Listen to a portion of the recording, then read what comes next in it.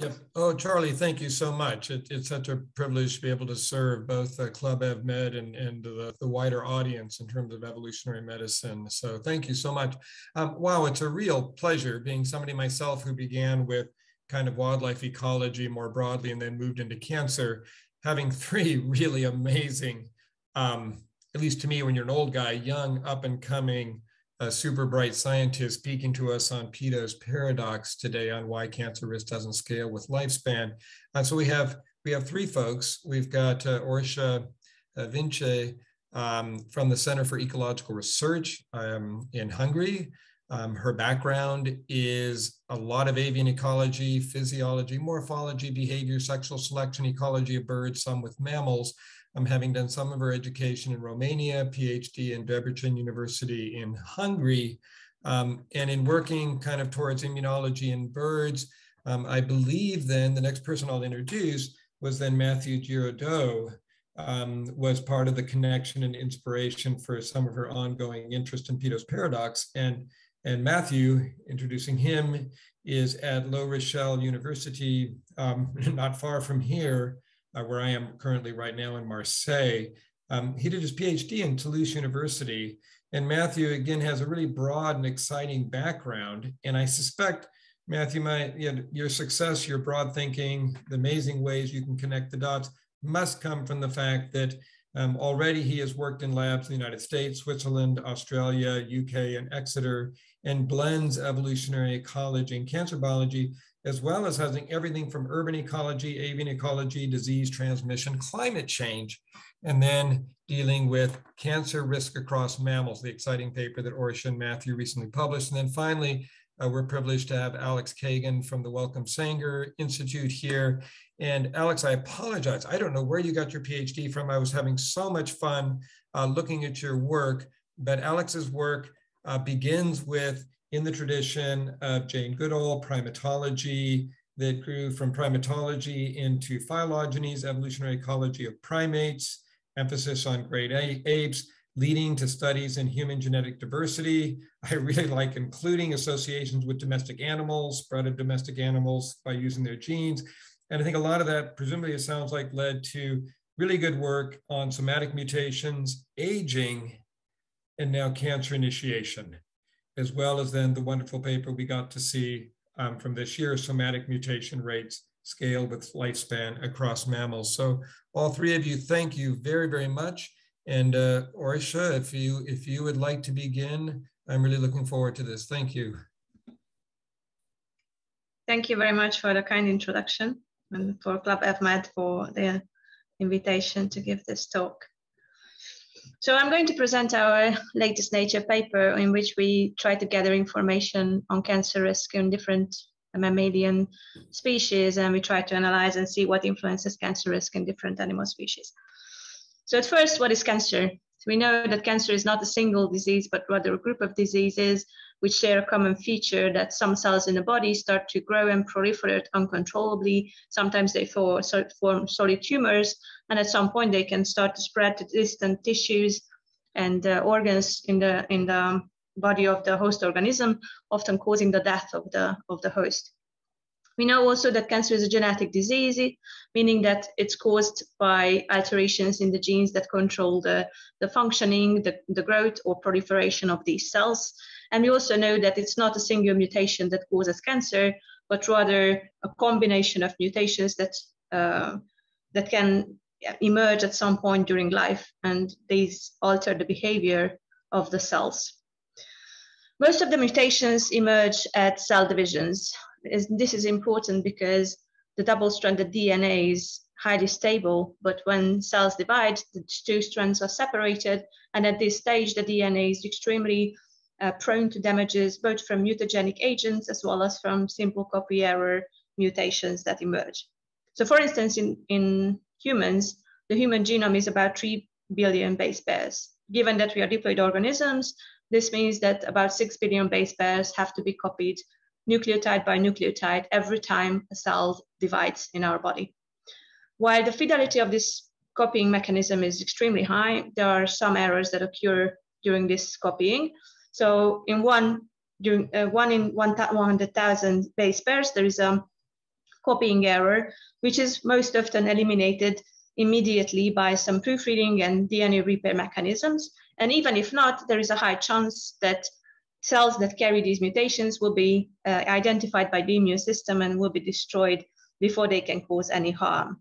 But even though these mechanisms ensure almost perfect DNA replication, there are some mutations that can slip through all these mechanisms and become permanent mutations in cell lineages. And cell divisions are important because this does not only mean that the zygote has to divide about 30 trillion times the number of cells that our human adult body is composed of, but we also know that cells in our bodies have a limited lifespan. We know that red blood cells only live about 4 months, skin epithelial cells about 2-3 weeks, while colon epithelial cells live about 4 days. This means that the cells have to divide again and again in our bodies to keep our body functional. So this means that as we go through life, we have to go through more and more cell divisions, and each cell division brings a small chance of generating mutations. And with age, the number of mutations that we carry has to increase in cell lineages. Most of the mutations can happen anytime during our lives. So from the first cleavage of the zygote until very old ages, they can happen basically anytime. And while most mutations are completely harmless, they are silent and they do not cause any kind of change in the behavior or the phenotype of these cells, sometimes as we go through life, there is a higher and higher chance that some mutations will actually influence the proliferation rate of these cells, and at some point they can generate cancer. And this is important because this is exactly why we believe that cancer is so rare at younger ages, and this is exactly why most cancer cases are emerging at older ages. So as we go through life, there is more and more mutations accumulating in our bodies, and there is a higher chance that cancer will emerge. And a similar logic is behind the size association of cancer risk. So for instance, in humans, we know that every 10 centimeter increase in body height is precipitating in an increased risk of cancer.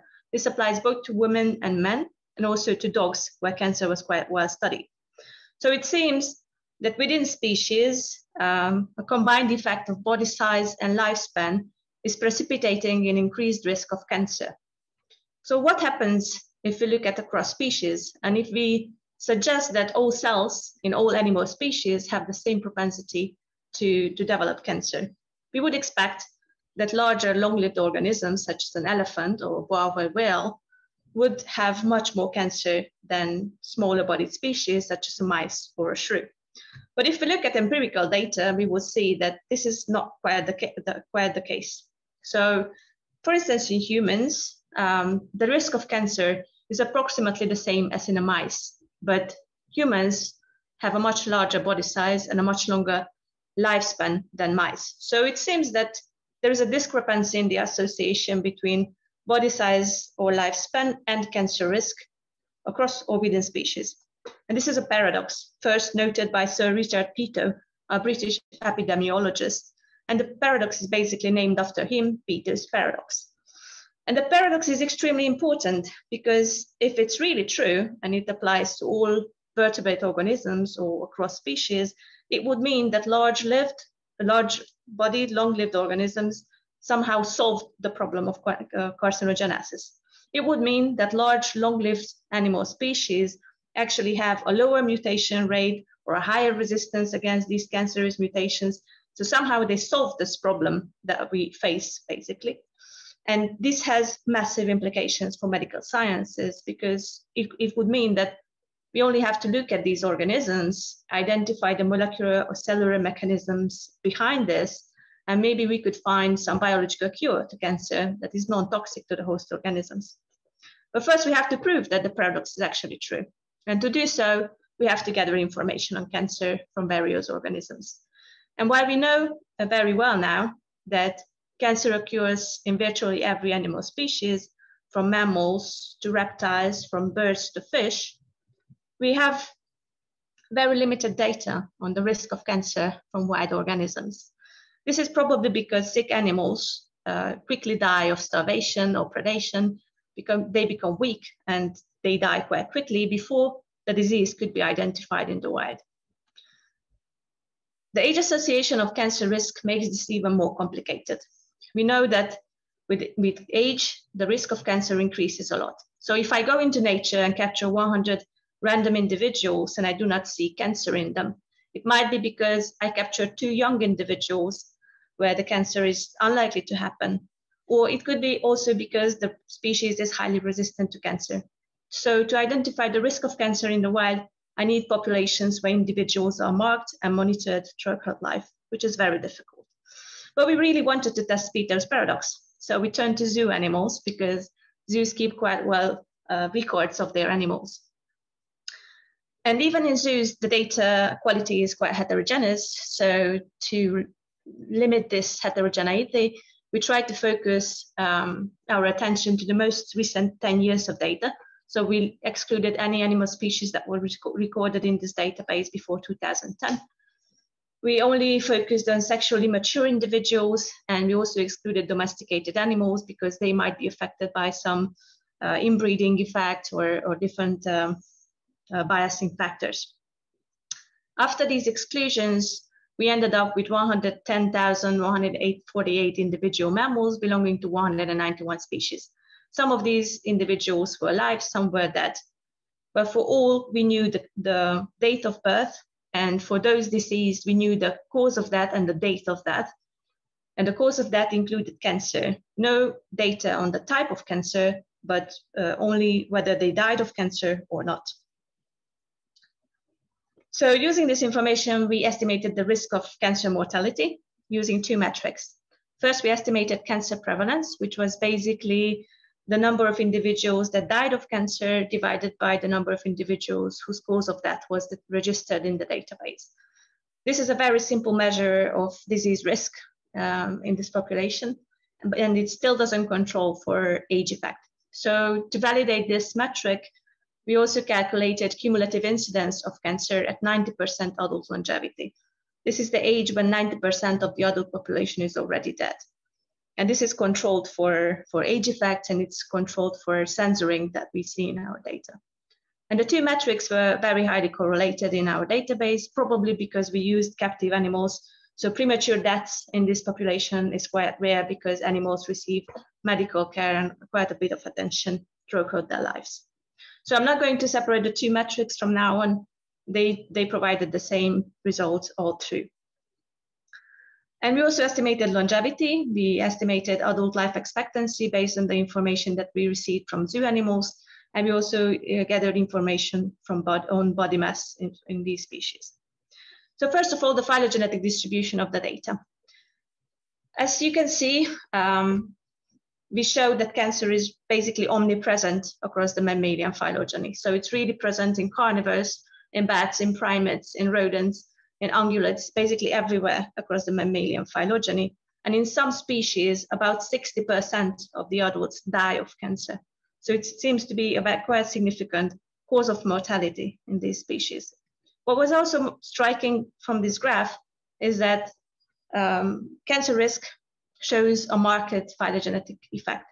So for instance, in carnivora, most species faced quite high cancer risk, while, for instance, in ungulates, many species had 0 cancer risk, despite quite considerate sample sizes in these taxa.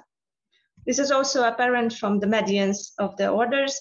You can see that carnivorous animals have a much larger median cancer mortality risk than any other mammalian order, and Artiodactyla, so ungulates, have a particularly low risk of cancer across all mammals. So our first question was unrelated to our original idea of testing Peto's paradox. Why do carnivorous animals have so much cancer? And we tested, there are 2 hypotheses in the literature that were very prominent. One is bioaccumulation, which means that because they consume a lot of animal products, carcinogenic effects or carcinogenic compounds can bioaccumulate up the food chains and making carnivorous animals more prone to cancer. And the other factor could be oncogenic viruses, because these species consume a lot of raw animal products and they can be infected by oncogenic viruses. So to test these 2 hypotheses, we gathered information about the diet of these animals. In each diet item, we actually categorize all species. If they do not consume these food items or they do consume these food items, and we show that consuming vertebrates and particularly mammalian prey is associated with increased risk of cancer compared to those species that do not consume these food items. So based on this, we think that the oncogenic virus hypothesis is the most likely scenario because virus transmission is most likely to happen in a mammal-to-mammal scenario. But of course, this hypothesis needs to be further explored for testing what is actually behind the elevated risk of cancer in carnivorous animals. And then we tested Peto's paradox. So first we tested how cancer mortality relates to body mass. And here, of course, we expected a positive association. So with larger bodied species having much more cancer than smaller bodied species. But contrary to our expectations, we actually found a slight negative association that was very far from being significant. So it really seems that larger bodied species do not face higher risk of cancer than smaller bodied species. And then we tested the longevity hypothesis, whether adult life expectancy is correlated with cancer risk. And we show that although there is a small increase in cancer risk with increasing adult longevity, the increase is really minor compared to the scale of life expectancy difference in our database. So it really seems that Peto was right and Peto's paradox is true, and evolution has solved the problem of carcinogenesis. And the question is, what is behind this? So what is the mechanism? What is the cure of cancer by evolution? Could it be vegetarianism? Of course, we see many large-bodied species like elephants or mammoths or giraffes that are all herbivorous, but there are large-bodied species like sharks that are carnivorous and they still do not face a lot of cancer. Could it be increased genomic stability? And Alex will talk about it quite a bit. But there are some hypotheses out there stating that tumor suppressor genes can be duplicated, meaning that the genome stability can be better maintained in larger long-lived species than in smaller species or short-lived species. Or could it be also increased resistance to mutations? So for instance, if harmful mutations might emerge, then immune system might take action and identify and destroy cells that carry these harmful mutations. So these are all hypotheses that need to be explored, and I'm really looking forward to Alex's talk to talk more about the mutations behind these effects. And thank you very much for your attention. And I thank all my co-authors for the help with this work.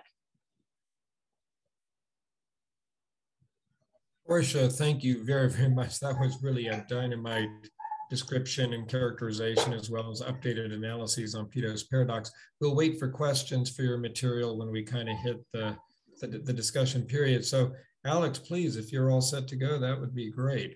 Yeah, great. Let me just share my screen.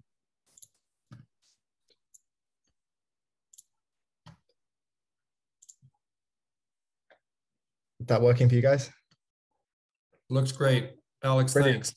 Excellent. Right. Well, yeah, thank you very much for the invitation. It's a pleasure to be here. And I think I'm really happy to be pairing these two presentations together because I think there's a lot of interesting synergies to discuss. So yeah, I'm a staff scientist at the Wellcome Sanger Institute, and I'll be talking about results from our recent paper about somatic mutation rates across mammalian species. And the previous presentation has done a great job of introducing a lot of the topics, so I can whiz through quite a few slides. But yeah, just so we're all on the same page, we're fascinated with the topic of somatic mutation. So these are the mutations that our cells accumulate in our body throughout the course of our lifetime. And these mutations originate from DNA damage, which can be caused by a variety of endogenous or exogenous sources. Fortunately, as has been discussed, most of this damage is repaired, but not all of it is. And that leads to mutations accumulating in the cells of our body as we age. And as those cells divide, it means that those mutations are kind of spreading throughout the body in little clonal patches. So as a result, as we age, we become these molecular mosaics as these little clonal expansions occur where DNA damage occurs in a cell, there's a mutation, that cell divides, and those mutations spread locally, spatially within the body. And just another way of looking at that, kind of a bit more scientific way, is here's some epithelial skin, and you can see colored in these patches of cells where one cell has a mutation, it's divided and spread that mutation throughout the epithelium. And then on the right-hand side, you can see how this process increases with aging. but also if you're exposed to external mutagens from sunlight or alcohol or tobacco, that can also accelerate this process. And as has been mentioned, this is one of the ways in which cancer occurs, is you get these mutations occurring in important functional regions in the genome, and that leads to kind of overproliferation and carcinogenesis. And so kind of just one slide to briefly talk about years of work that's been going on at the Sanger and other institutes around the world. We've been on this journey to kind of characterize somatic mutation rates and processes across the human body in healthy tissue before carcinogenesis, to kind of understand how mutations occur in the body in different cell types. And what we've discovered, primarily using methods like laser capture microscopy, where we can take tissue samples, microdissect out different groups of cells and sequence them, is that these mutational processes vary tissue to tissue. So you have some variation in the types of mutational process, the rates at which these processes operate. So you have very different mutation rates from cell type to cell type. But most of this work is focused on humans for pretty good reasons, but we think there's also excellent reasons to take a wider comparative approach and to take these methods and apply them to other species to learn more about processes of somatic mutation and somatic evolution in other species. And one of the key reasons that's already been addressed and we're talking about today is Peto's paradox. And I don't need to go over this again, but we think it's a fascinating way to address this question and look at maybe one of the solutions is to address whether there are different somatic mutation rates in different species. Because if one of the solutions to Peto's paradox is just lowering the mutation rate, which seems like quite a sensible solution, if you have more cells and you're living longer, one way to reduce your cancer risk is just to have a slower rate at which those mutations occur. So it's going to take longer to knock out those important genes. But to address this question, we need to generate that data and see, does a whale have a lower mutation rate than a mouse? Another question we're interested in is the aging question. So we know that species age at very different rates. We think aging is probably a multifactorial process, but one of the processes that we think could be involved is somatic mutation. So could this accumulation of somatic mutations in cells over time not just lead potentially to cancer, but could also have a role in kind of degenerating the function of cells and contributing to the aging process? So essentially, you could say, are cancer and aging two sides of the same coin, where they're both caused by this accumulation of somatic mutations over time? And that's a question we really wanted to address, but we needed kind of the data to do it. So for this study, our objective was to actually generate some data to quantify the somatic mutation rate across different species. And then to test, once we had this data, whether we could explain any of the variation we saw by looking at the different lifespans, body sizes, or other traits that vary between species. So to do this, we worked with a variety of partners around the UK to collect tissue samples from 16 different mammalian species.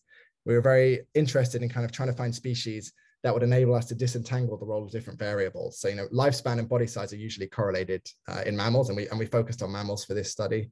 But we were very happy to have species like the naked mole rat that have a very long lifespan, but a very small body size to help us try and disentangle what were potentially the causative variables.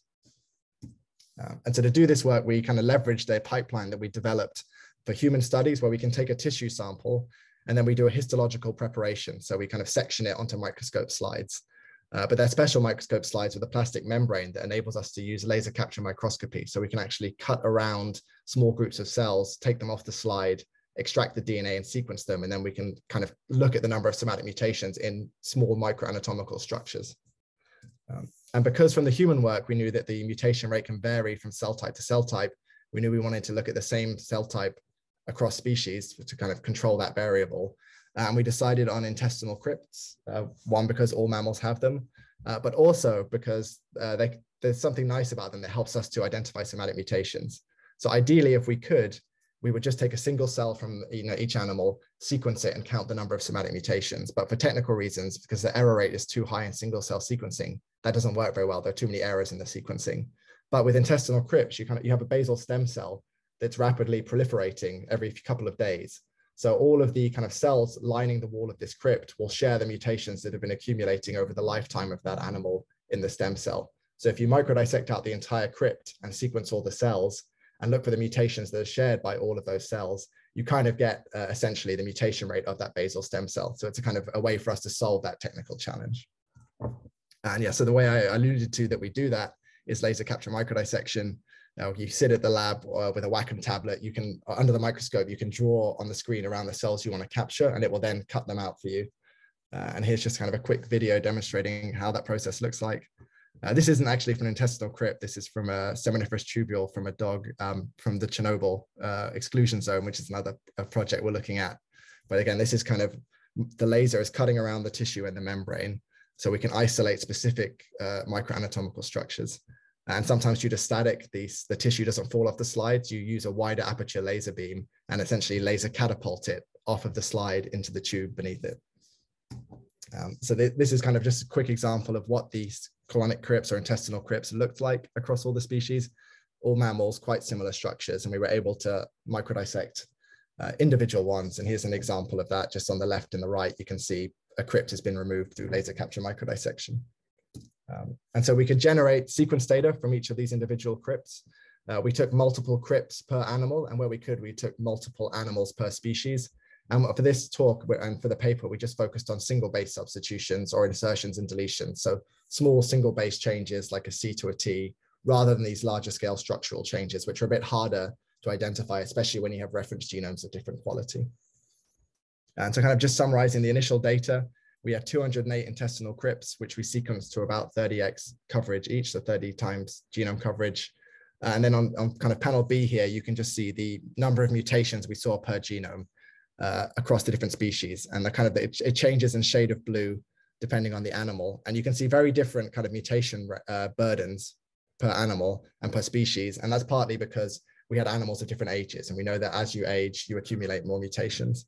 And indeed, in panel C at the bottom, you can see this kind of linear accumulation of mutations with age in these species where we had multiple animals of different ages, which reassured us that the variants that we were identifying were probably true somatic mutations to explain this clear linear pattern that we saw. So that gave us confidence to continue with analyzing the data.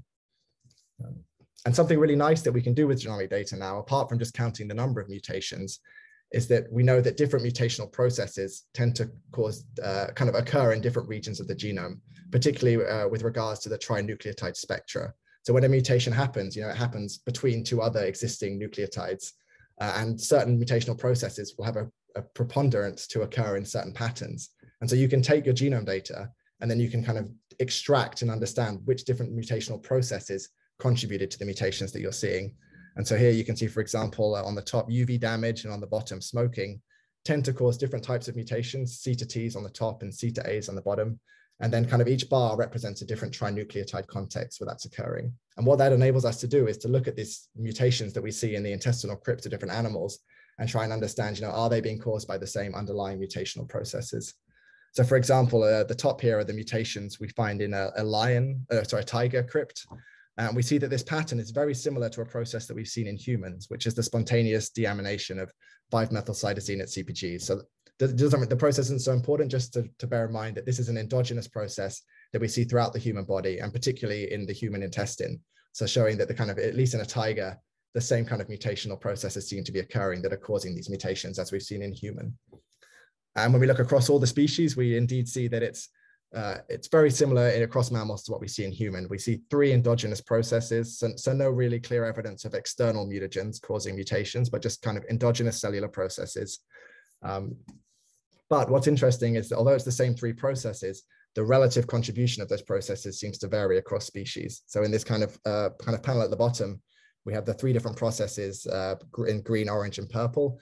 And we can see in mouse and ferret in particular, there's this large contribution, the percentage of mutations coming from this SBSC, we call it, which is it's kind of synonymous with the oxidative damage signature that we see in humans. So reactive oxygen species and oxidative stress, we think, is particularly contributing towards mutations in mouse and ferret. But interestingly, we don't see any new mutational signatures across mammals. It seems to be the same 3 processes contributing to mutations, but the relative proportion is varying. But kind of ultimately what we wanted to do with this data set was to address, well, we see these different mutational burdens. Are they explained by any kind of life history traits or phenotypes across these species? So we tested, the effect of different variables on the kind of mutation burdens that we saw, primarily using data from the ANAGE database. And also similar to the previous talk, we use these species 360 longevity records from zoos to establish the maximum lifespan of these different species. And the really striking observation that we found was that somatic mutation rates seem to scale with lifespan across mammals in an inverse manner. So essentially, the take-home message is that a human and a mouse, despite having vastly different lifespans, are ending their lifespan with a similar number of somatic mutations. So there's 30-fold variation in lifespan across the species that we're studying, 40,000-fold variation in body mass, but the end of lifespan mutational burden is only 3-fold. And variation in lifespan is explaining about 80% of the variance in somatic mutational burden at the end of lifespan. So it was a striking result we weren't really expecting. We thought we'd see more of an effect of other variables like body size. But actually, when you correct for lifespan, body size doesn't give any additional explanatory power to understand somatic mutation rate. So it really seems that lifespan is the driving factor for somatic mutation rate across these mammalian species. And kind of one really clear example of that is if you compare the giraffe and the naked mole rat, they have an enormous variation in body size, but they have the same lifespan essentially, and their somatic mutation rate is almost identical. So it really seems that it's lifespan, not body size. And so this raises an interesting question for understanding Peto's paradox, because to some extent, yes, this suggests that maybe the longer lived animals do seem to have a lower mutation rate, but we would expect if it was somatic mutation rate that was solely explaining or solving Peto's paradox, we'd see an additional effect of body size. If all these mammals were the same size, maybe not, but we know that giraffes, elephants are much larger. And at least in giraffe, which is the largest species we have, we don't see any additional reduction in mutation rate due to the larger number of cells that they have. So this suggests that there must be other mechanisms, at least in large-bodied organisms, that have evolved to reduce their cancer incidence. And as was mentioned in the previous talk, this could be, as has been shown in elephants, through increased copy numbers of TP53, or perhaps they don't have a lower mutation rate, but they have increased sensitivity to DNA damage. So when there are proliferative cells, the immune system is able to detect them or remove them. But I think it kind of take-home message is that we haven't completely yet solved Peto's paradox. There's still a lot to learn about how these large-bodied species are reducing their cancer incidence, and whether there's a shared mechanism across species or whether each large-bodied species has kind of solved it in a different way, I think is a fascinating question. And just finally, where we're going with this research in the future is, we've only looked at 16 mammalian species, and there's a lot more species out there. So we're trying to extend this work to look across the animal kingdom and beyond the animal kingdom to also look at plants. But to address these kind of lifespan and cancer questions, we're particularly interested in certain species. Just one example would be ant colonies, where you have a queen that can potentially live 30 years, but a worker that's only living 1 or 2 years, yet they share the same genome. So what's going on there? Has the queen got better DNA repair mechanisms? Do they have a slower mutation rate, or is that actually not important for aging in insects? So we're hoping by casting this comparative net even wider, we'll be able to better address and answer some of these questions. And with that, I'd just like to thank many of the people who are involved and made this study possible, and really looking forward to a discussion about all of this work that's been presented.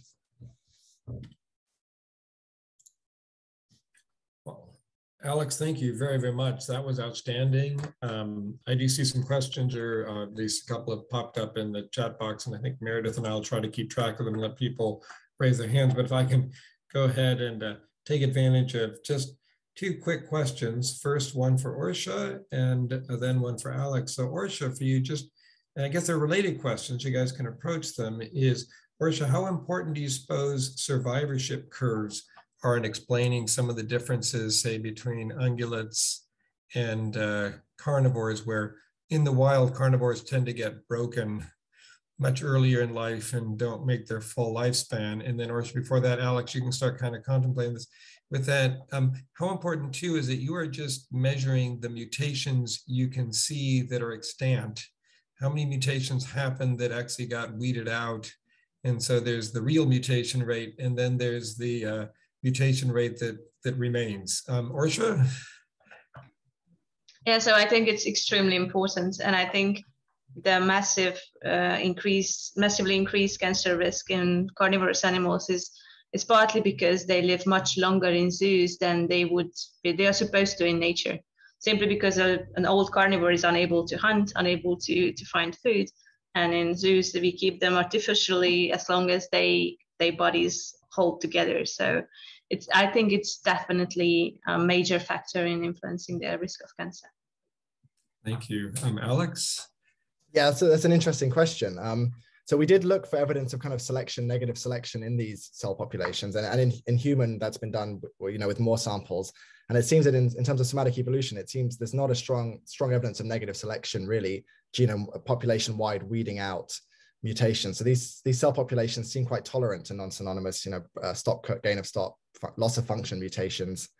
So we think we have a pretty good estimate of the somatic mutation rate, and there's not a lot of evidence that we're missing mutations because of, for example, negative selection weeding them out. There seems these cell populations are quite tolerant. But of course, it could be that there are cases where a mutation just can't be tolerated and they're removed from the population. Oh, excellent. Thank you. I think, Sudhindra, looks like you managed to get our first questions in the chat. Can I invite you to unmute and go ahead and share them to our speakers? Hi, yes. Thank you. I don't know if you can hear me. Yes. Great. No, fascinating talks. I'm so glad I managed to make it today. So I was just curious, when you talked about the C to T mutations, that's typically how CPG sites turn to TPA sites. And I was wondering if that was specific. Did you see that those were enriched for the mutations, or were you talking about C to T outside of CPG islands? No, you're right. It tends to be at CPG sites, so that we see that as a dominant, one of the most common mutational processes. It's present in all human cell types that we've looked at, but it seems particularly prevalent in rapidly dividing cell types. So we think that maybe it's that kind of damage is more like, those kind of mutations seem more likely to occur in very proliferative cell types, but we even see it in neurons and post-mitotic cells. So it seems to be an ongoing process of mutagenesis across all cell types. Right. The reason I asked that was the CPG sites being more prone to mutations seems to me somehow benign because it's so prevalent. So I was wondering if that needed to be taken into account as a routine kind of mutation, especially in mammals that perhaps are more benign. I don't know how you would necessarily test that, but it seemed to me that those would be probably a little less dangerous than other C to T mutations, which is why I was wondering about that. I squeezed in another question, and I thought I might as well ask that now. When you talked about lifespan, the first thing, of course, I thought of was tortoises, and I can't remember if you included them in your study, and if you had any thoughts on that. Yeah, so two great questions. So the first one, about how benign different types of mutations are. So yeah, we certainly think the majority of these mutations we're observing are kind of neutral. They're not really affecting cellular phenotype. But certainly there are different mutational processes that are more or less likely to kind of lead to carcinogenesis, probably, ones that cause double-strand breaks, kind of catastrophic chromothripsis events. So yeah, we do think that this is generally kind of just a clock. It's tracking age in the cell, and these mutations occur, but most of them are not deleterious for the cell. And secondly, yes, I'm currently working to try and get my hands on some samples from tortoises, giant tortoises, these longer-lived species, because yeah, to address the lifespan question, there's better groups than mammals to look at this. Well, thank you. We have a question here for Diana Sharon. I think for her it was easier to have it read out. So if I can read it on her behalf. What do the comparative data show with regard to the reproductive strategy, for instance, litter size? Yeah, I can start with that one then. So we looked at litter size as well. It had some explanatory power, but not as much as lifespan, we think, because they're correlated. The problem is once you get to a certain lifespan, the litter size tends to be 1. So we kind of lose some resolution there that you gain. When you look at lifespan, it's kind of, it keeps continuing, but at some point, once lifespan seems to be long enough, you can't really distinguish between longer and shorter lifespans using litter span. So I think we have a question from Stephen Stearns. Did you want to unmute and dive right in? Yeah, can you hear me all right? Absolutely, you look great too. I'm puzzled by a recent paper in American Naturalist from a Chinese group that did a large-scale genomic analysis of Cetacea. And they were looking for genes that have been looked at in other contexts as identifying either increased or decreased risk of cancer. And they looked across the increase in body size in whales, starting, of course, from ungulate ancestors. And what they found, which really puzzled and surprised me, is that the larger whales' genomes are enriched for genes that place them at greater risk of cancer rather than less. And they came up with the idea that this supported a hypertumor hypothesis. The hypertumor hypothesis is that cancers are kept under control by other cancers. In other words, if you get up to a high enough rate of production of cancers, the competition among them controls them. And it's a creative idea, but I'm puzzled by it because it seems to me that you have to go through kind of a fitness valley to get to that. In other words, if you're doing this, then at some point in your evolution, you're just dealing with a hell of a lot of cancer. And so I'd be curious to know whether any of the others in the audience have read the paper and have been as puzzled by it as I am, and what your thoughts are. Orsolya, do you have a thought on that? Do you want to jump in? I have to confess, I have not seen the paper. Yeah, I'm familiar with the idea, and it's extremely puzzling. I think Mathieu can talk more about this if he wants to dive in.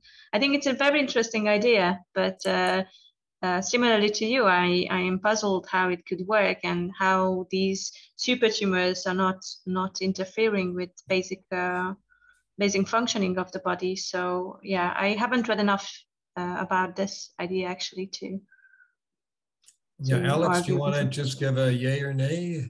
I think I completely agree with the comments that have already been said. Like, great idea, but hard to imagine how that evolved. But great, interesting concept. Yeah. So Stephen, I can just make one comment. We're doing experiments with squamous cell carcinoma in naked mice caused by UV, and after 3 months of UV and about 40, 50 days, these guys get 7 to 8 different independent originations of cancer skin lesions on their skin. And I can certainly say that, yes, over time, some of those lesions will kind of merge and they will sort of form competition. But by that point, the mouse is in such a bad way, it is not going to say, wow, this is so great. I've got 3 lesions here so that only one giant one takes over and kills me. That's got to be satisfying. Anyway, well, thanks. Matthew, do you have thoughts on that? Yeah, I agree with what Orsolya said, but what I can add is the fact that I think when the few whales that have been through a necropsy, I think not a lot of tumors have been found. So, except in Canada for this really polluted site where most of the whales had some tumors, but it was really explained by carcinogenic exposure. But normally whales, when they go through necropsy, we do not find many tumors. So I will, yeah. And maybe more of a comment on the difficulty of genomic analyses in a phylogenetic context than it is actually on whether or not whales die of cancer. Thank you. I think we have a question from Vincent Lynch, if you would like to unmute and jump in. Hi, great talks. I was mostly curious for Alex, how general you think the somatic mutation rate is across cell types. In other words, might different cell types which have different embryological origins have different somatic mutation rates? Yeah, that's a great question. So I think we can only really address that in human. And yeah, we do see quite very extreme variation in somatic mutation rate. Depends how you define extreme, but so the highest we see really is kind of intestinal crypts or appendix crypts, where we see about 80 mutations, 40 to 80 mutations a year. And then it goes right down post-mitotic tissues like muscle, neurons, where I think you're talking like looking around 10 mutations a year. And then in the germline, the protected cells like the oocyte or the spermatogonial stem cells, there we're only seeing like 1 or 2 mutations a year. So there's quite a lot of variation. I don't think it clearly can be explained by the embryological origins of the different cell types. But that's something that people are looking into, kind of doing these phylogenetic trees of development and trying to understand that. So I don't know if we have a definitive answer on that, but it is striking. There is quite significant variation. We thought it would all be explained by cell division rates, but it seems not to be. I mean, we see these processes of somatic mutation happening in post-mitotic cells as well, just at slightly lower rates. So I think there's still a lot to understand about this variation across cell types. Thanks. I'm curious, did you see that there was a correlation between how transcriptionally active those cell types might be? Because there's transcription coupled DNA damage that happens too. Yeah, so I don't know if we've looked at the overall transcriptomic patterns, but we do see certain signatures that are related to transcription coupled damage or repair. And so often, like in a tissue that highly expresses a certain gene like insulin in the liver, you see this pattern of those regions of the genome, those genes tend to have more mutations than other regions. So there's some increased damage which could have implications for aging, we think, because, if certain cell types really need to produce something and that tends to be getting mutated, that could have potentially some negative impact over the lifetime. Well, thank you so much. I'd like to move to some of our raised hands. So Ed Legrand, if you'd like to share your thoughts and question. Well, in regard to the last question, that intestinal epithelial cells have high mutation rates, that's exactly what I might have expected, because a mutation there isn't going to matter much. These cells are, sloughed off in a few days. Likewise, skin epithelial cells, if there's a defect in those, they're just going to fly right off in a week or in a couple of weeks. So in that sense, it seems like the mutations may be there all the time, but in some cell types, there's no need to spend much effort to correct them. So that's my thought on that. If I can just jump in for just a moment, I think what's, of course, really interesting when we raise some of these, you guys have touched upon it, is that fascinating question of tissue-dependent cancer rates, where there's, of course, been debate, in the literature as to whether it's entirely random. You've seen some of those as to tissue-specific, insult-specific. So on that question, I think the broader question then of the role of tissue-specific, maybe Matthew, do you want to jump in? Because not only have you seen it across all the different mammals, you've seen it in all the different tissues.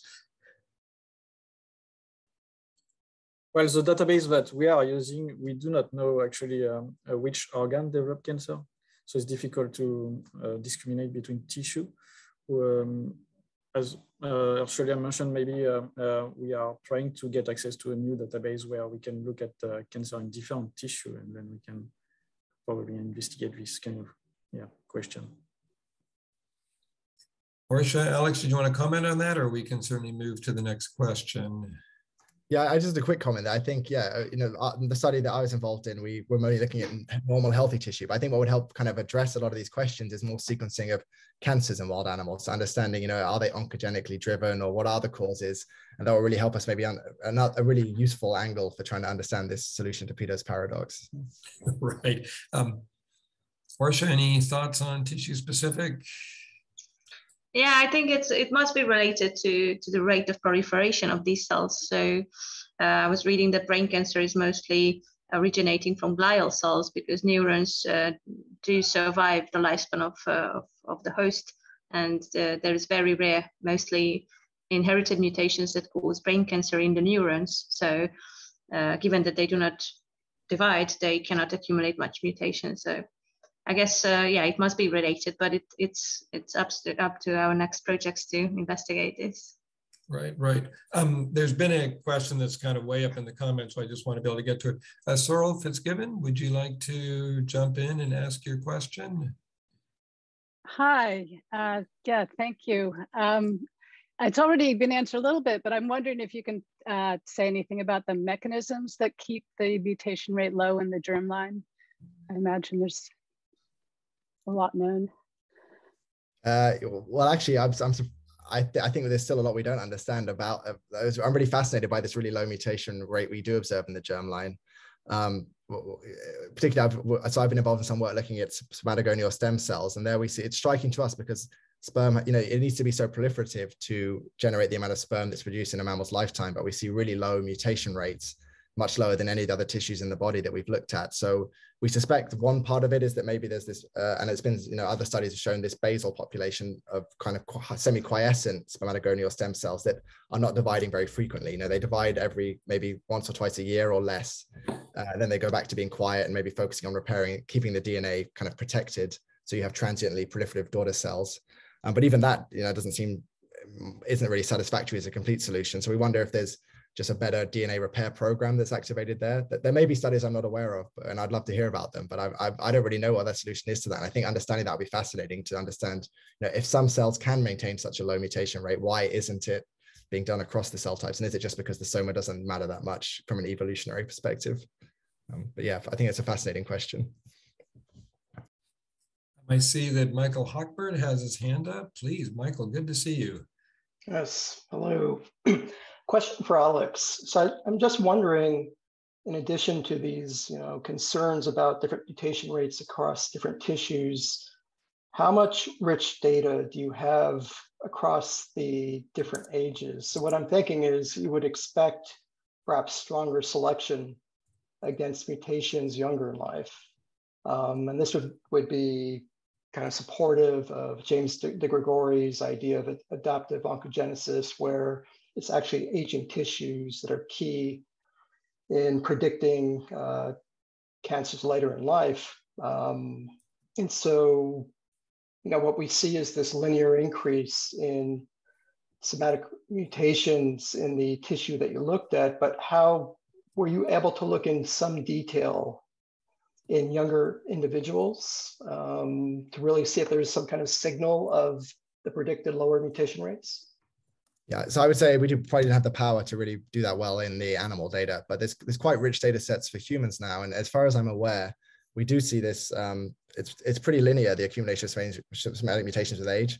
There isn't a huge amount of data for very young in life, I would say, but there are studies working to kind of fill in those gaps. But so far, from my knowledge, it does seem pretty linear across tissues. But I think, we do occasionally see outliers, and it'd be great to have richer data sets and see if there's some patterns there that we're missing. Okay. So Sudhir Kumar, I see you've got your hand up. Hey, it's a wonderful talk. Thanks for sharing these wonderful results. From looking at the long-term history in germline, which some people talked about, we know that neutral evolutionary rates, which is what you can estimate among species, are not 20 or 30 times different between humans and mice.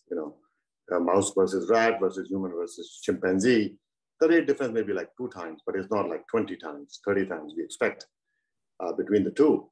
And to explain that, 20 years ago, it sort of became clear to many of us that the damage to the cell, to the chromosomes while in the sitting phase in long-lived, the species with long generation time, there must be a difference between the CPG damage, which is a lot of damage that happens while you are in the static phase, versus transcriptional error, which happens when you incorporate the error and you create new errors. And so that interplay will be very different. So what I liked what you did was you found that to be the case. The signature quantity changed based on how long, how much of the longevity was. So it seems like you might actually have the same process making rates very similar between species over long history in germline as it is in the tissues working on the somatic evolution side. And so I think from that perspective, it seems like there's a lot of similarity. And so did you think about that problem while doing this, and how to unite germline versus somatic change similarity? Yes, that's a great point, and yeah, nicely put. So what we're currently doing is we're trying to generate now data sets from germline cells and somatic tissue from the same animals or species, different lifespan, to do that direct comparisons, kind of sequencing sperm or spermatogonal stem cells and oocytes at single molecule level, and comparing that to somatic tissues, and see if we see those same trends that are kind of does it recapitulate what we see in phylogenetic trees between species in the direct germline sequencing. So it's something we really want to look into more over the coming years. So time is beginning to run out, but I'd like to invite Orsolya first, and then Matthew, if you have one final word of wisdom you'd like to leave with this very eminent and diverse group of evolutionary biologists and scientists. Yeah, I think, I don't know, just try to study cancer outside of humans, I would say, to most people, because I think there's so many exciting things to find there, both mechanisms and just the overall patterns and conservation concerns and medical applicability. So I think I would just urge people to really look into it and try to do work on it. Oh, thank you. Matthew, do you have a last thought you'd like to leave with us?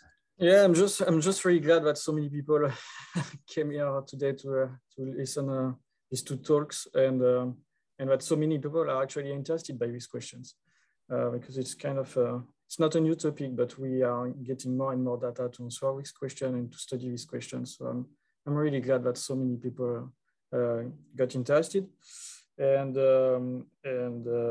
I think I need to speak with Alex more.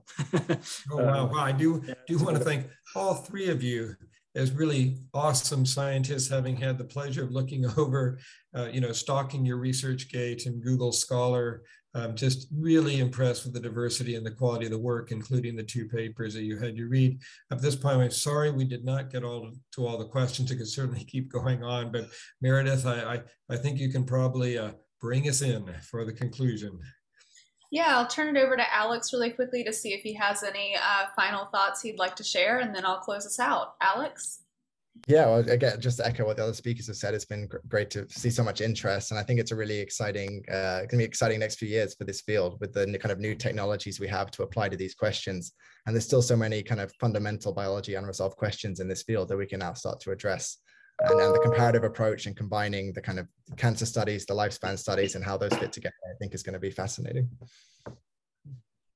Great, thank you so much. Yeah, I feel like this conversation could go on for at least another 30 minutes with the questions that we have in the chat and that keep coming.